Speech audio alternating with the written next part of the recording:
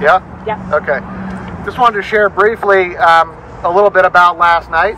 So a little more about last night. So last night, there were a couple of us down here. A couple other people showed up, went home, got tents. We had some extra tents. People helped each other set up. And you know, you heard about what happened with the police. They said they were going to arrest us. They backed down from that. And so we stayed.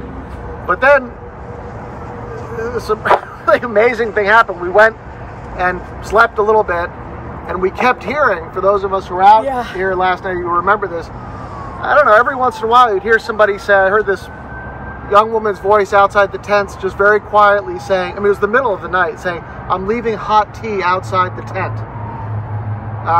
You know, early in the morning, we hear, I'm leaving egg and cheese English muffin sandwiches here for breakfast.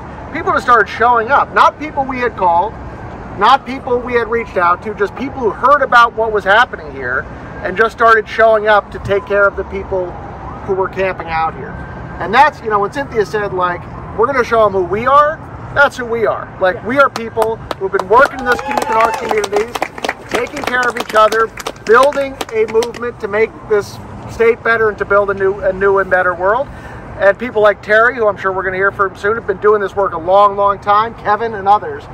And so that's who we are. And we saw we just saw the angel side of Rhode Islanders and our brothers and sisters last night, as well as thinking about the fight that we're up against. So, and, you know, I think that's going to keep happening. And, you know, last night we were, 6, and take a look around this circle, and we'll see where we are tomorrow.